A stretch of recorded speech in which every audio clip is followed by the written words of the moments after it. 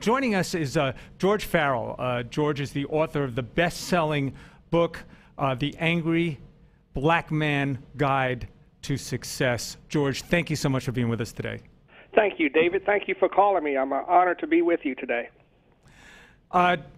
George, I don't know if you had an opportunity to watch the trial today. There's been some developments. The defense is now putting their case forward, but you've seen the events unfold. You saw the first witness for the prosecution was supposed to be a star witness, Rachel Gentile. A lot was made about her attitude and how some whites might not like her. This is, of course, a murder trial, isn't it? How important is that? It is a murder trial, and I actually resided in Florida for a minute, and I can understand Rachel. English was not her first language. She's not very comfortable with it. She's in a location she doesn't want to be in. And coming from her neighborhood, law enforcement doesn't always mean you well. So I can understand her attitude. Unfortunately, she should have been schooled better. But I also understand that she speaks French Creole, Spanish, which are her first and second languages, and English is her third language.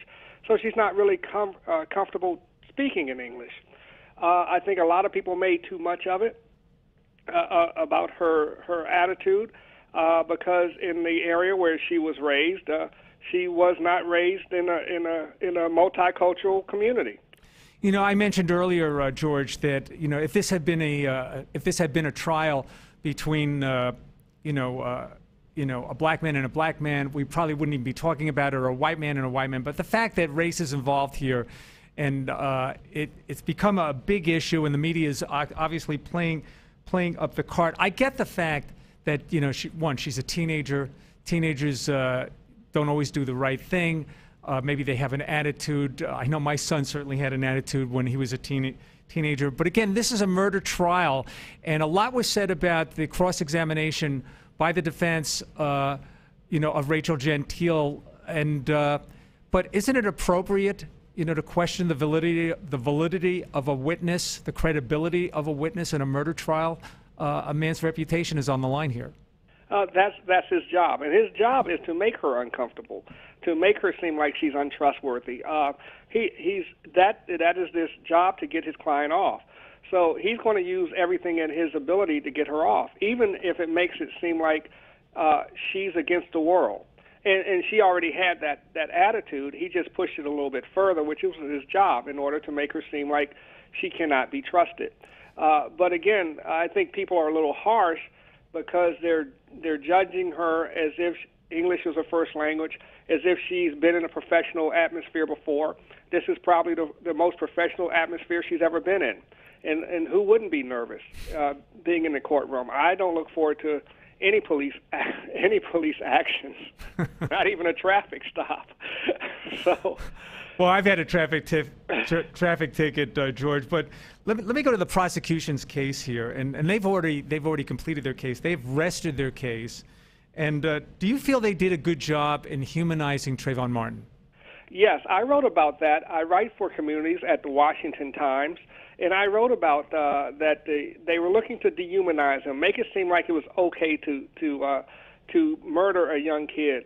I mean, you're right about race. If this was a white youngster walking down the street, would he have even been approached? I don't think so.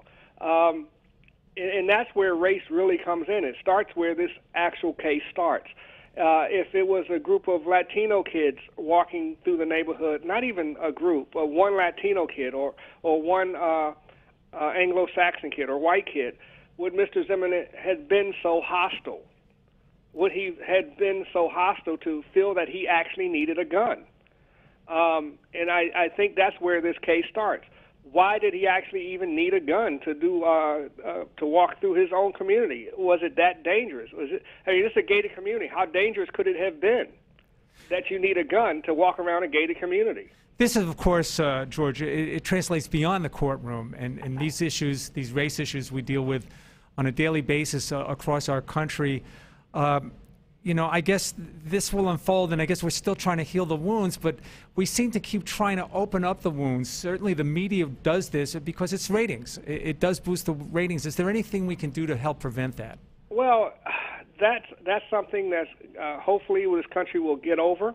I don't think it will. I think, and this is in my book. I wrote the book, The Angry Black Man's Guide to Success, to give African American men the armor and how to deal with this situation.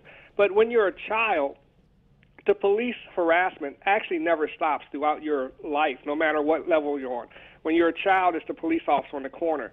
When you become a professional, you become more successful, the law enforcement group changes to the FBI and the IRS, which I consider IRS a police enforcement agency. Understood.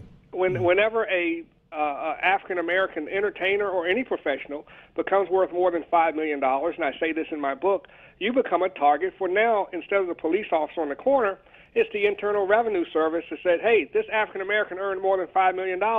Let's go take that money back. It's just been a system of containment for African Americans throughout the history of the United States of America. I guess we're going to have to deal with this, unfortunately, with events like this as they unfold. George, thank you so much for your time. We really appreciate it today.